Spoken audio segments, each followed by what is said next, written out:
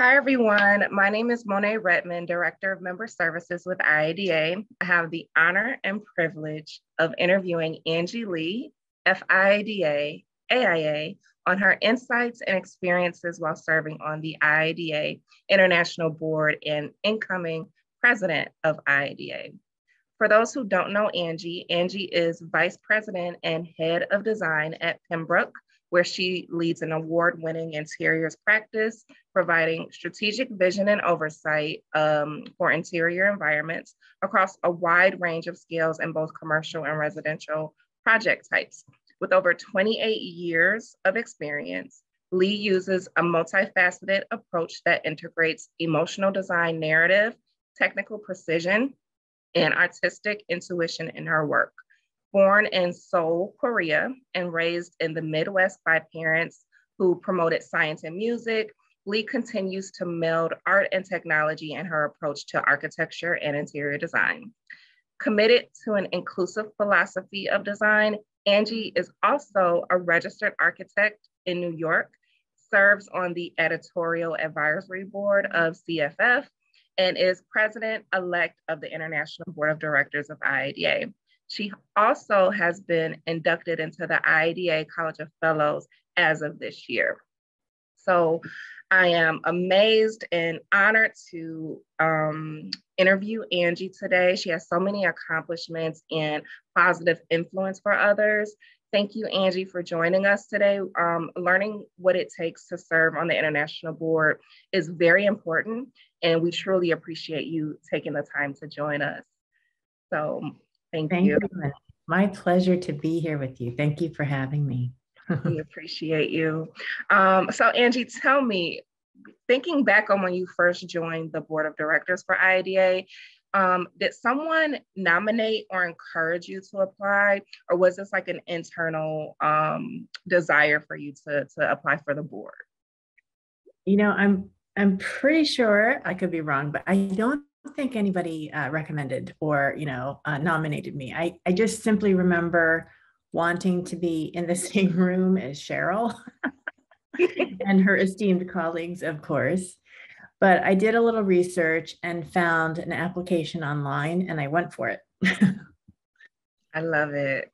I love it. I love that you just took that chance and stepped out on faith and you did it. You didn't feel intimidated. I get a lot of questions from members who they ask, do I have to be nominated, or is it something that I can just do? Do you think I'll be a good fit for it? And I just feel like, just do it. Like if it's something that you want to do, it doesn't hurt to apply. You never know if you'll get it or not. And the rewards are immeasurable and the experiences. So thank you for sharing that, Angie. So what made you pursue the role, and what did it mean to you both personally and professionally to be selected? That's a good question. So I think the aspect of community and connectivity across a national format was compelling. I am, a great believer in the power of design. And I saw like minds among the people I knew on the board at the time. It was exciting to be next to people I knew to be bright spots in the industry. Exactly. And like forming those connections and being in the room with those people, I know that fed into your passion. So thank you for sharing that. Which IIDA initiatives are important to you at the moment? Well, it's a relatively new one, but the involvement of IIDA in the Interiors Pledge, initiated by Metropolis, that kind of was born in a industry roundtable, I think, with Verda and myself and Sasha, actually, on a bus somewhere great, I'm sure. I don't remember where we were going. But that is very important to me. And it ties into issues at the heart of why most designers are in the business. The ability to improve the experiences and lives of people who inhabit the spaces we create is tied to a living planet. So sustainability is tied to equity and inclusion. It's tied to social justice and good design. And the Equity Council also, that's happening right now with IIDA, another relatively new initiative. And the simple fact that, our industry, our interiors industry, is predominantly made up of female designers brings pretty much all the things that make up most of who I am as a professional to a higher level of exposure that is now formalized and overtly intentional. Absolutely.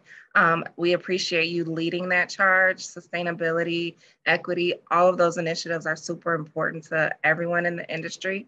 So we really appreciate everything that you've done to move that forward. Tell me, Angie, how has becoming a board member impacted your professional career? It's been amazing. It has given me critical insight into a network of peers amongst the interiors community. I have been consistently fueled by a sense of empowerment backed by data. I love that part. The relationships I've formed and the validation of the importance of interior design in a demanding and tangled field that includes architects and real estate entities and the construction industry. So, professionally, interior designers have had to overcome many silent hurdles, and having a network of support like this is invaluable. Absolutely. Professionally, do you feel that being a member of the board has kind of pushed your career forward a little bit, or giving you the connections or drive to kind of help your professional career as well? I do, and not in so much, quantitative, like measurable metrics, but in terms of this sense of this anchoring that really helps me understand personally how to maintain stamina and not lose sight of like the bigger picture. I can't tell you how many times that, I use the term, fueled, but it's really kind of like a lifeline sometimes. I mean, it does get a little choppy out in the world of design. It's an interesting industry, and I've heard it said accurately, I feel, by a furniture designer, that design is kind of like a battlefield. You need all the help you can get. Yes, absolutely. I can understand that. So I want to ask a question for anyone who wants to join the board, but they may think that the time commitment will be too much for their schedule. Can you tell me how often the board meets and what kind of time commitment does it involve? Yeah, I wonder about this because it doesn't feel like a huge commitment. Well, first of all, we meet once a month. And we get to meet in person, about 3 times a year. And the commitment feels very light. I think there's more to it than just that, but because the board is remarkably engaging and intellectually stimulating, the conversations we have and the initiatives we discuss tend to be creatively affirming. So it doesn't feel like a commitment in a way. It feels like I get to do this kind of thing. Absolutely. So thank you for clearing that up for those who have that question. So Angie, how do you organize your balance, your work life? How do you do that work-life balance tussle where you're balancing your work, your personal life, and volunteering for IIDA and other organizations? Sure. Well, my natural inclination is to go at it all at once, and hit the most important priorities as those deadlines just fly at me. But everybody knows life is fast and short, but Actually, as Cheryl Durst's mother once told her, and then Cheryl told to me recently, life is also wide. And right now, balance for me in a landscape of wide and synchronous demands looks like a very supportive husband, two great kids who are finally starting to become self-sufficient, and most importantly, actually, is a healthier attitude about my own limitations. So I was taught to exceed expectations at an early age and, kind of overachieve, but also to discount the detrimental cost of great unbalance that often comes with that attitude. So these days, I now know not to sign up for everything, which is my tendency, and that time is not a renewable resource for us humans. I'm spending it more carefully. So that's a relatively new attitude that I can really stand behind, and I feel like it's really helping to actually achieve that elusive balance. Absolutely. Like setting those boundaries when you're an overachiever, it can be hard to do.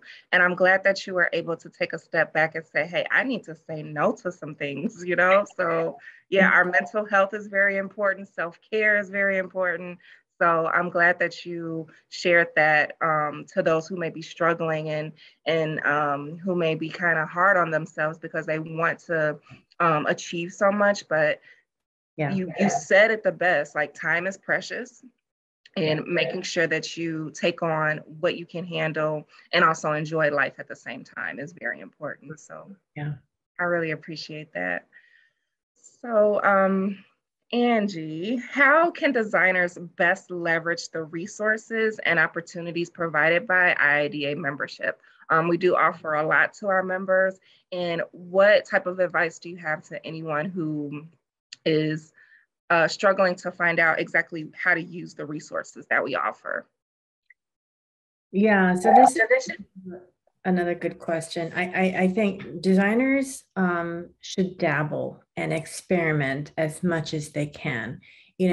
Look at all the offerings from IIDA and try to do as many of them as you can. Partake in lectures and sign up for panels, enter competitions, go to the parties, and see what resonates, and then get more deeply involved. Meet people, as many as you can, and you'll discover that there is deep community in every chapter.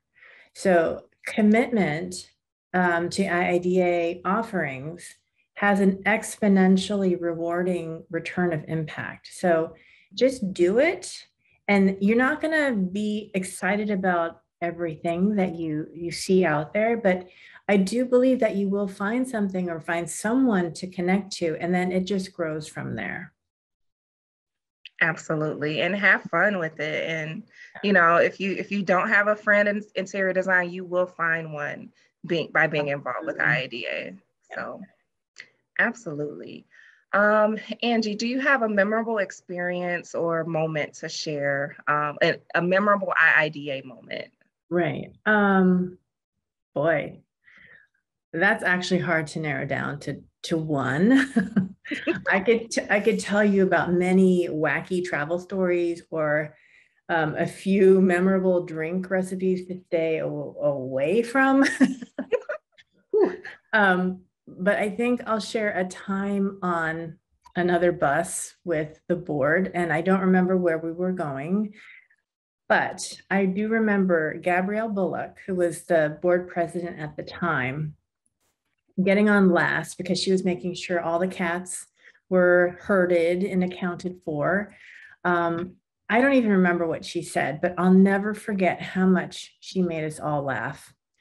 And there were veteran board members on that bus and newbies like me when this happened. So the thing that I remember was this organic sense of connection, and that it happened so quickly was astonishing. And there are moments like that led by people who are not even as funny as Gabrielle, which is, most of us.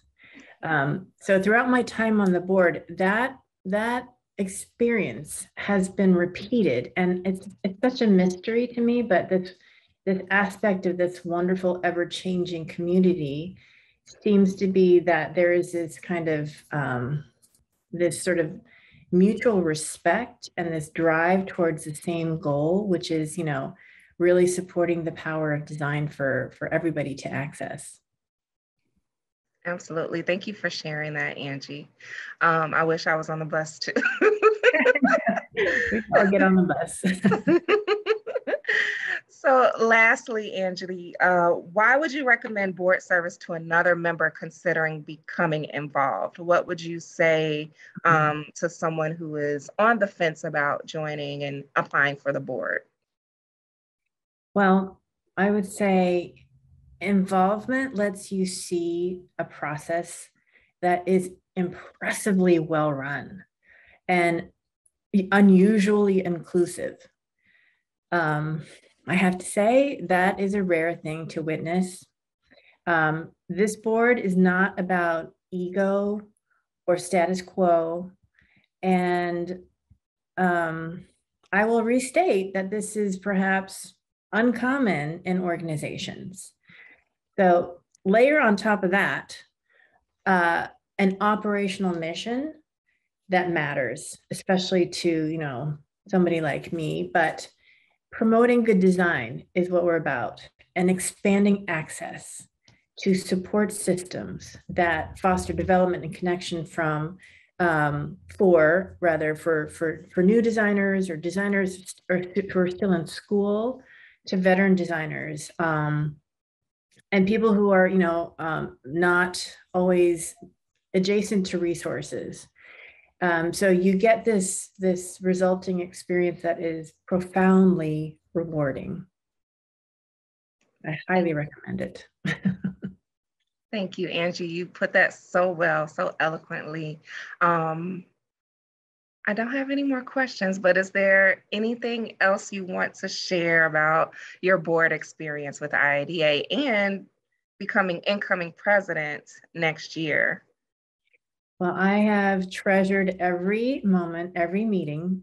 They are, even when we're talking about, numbers and data, which is not my forte, it has been a privilege and incredibly honoring. So I'm excited beyond belief to enter into the presidency for 2022. And with all the kind of new developments, it's still choppy, but all the new developments towards, brighter days ahead, this is something that, makes me smile every time I think about it. And you make us smile every day. And we are very excited about your year as president of IIDA. Very honored to have you today. Thank you so much for sharing your experiences with us. We really appreciate you, Angie. Thank you, Monet. Thanks again for having me. I loved having this conversation with you. Likewise.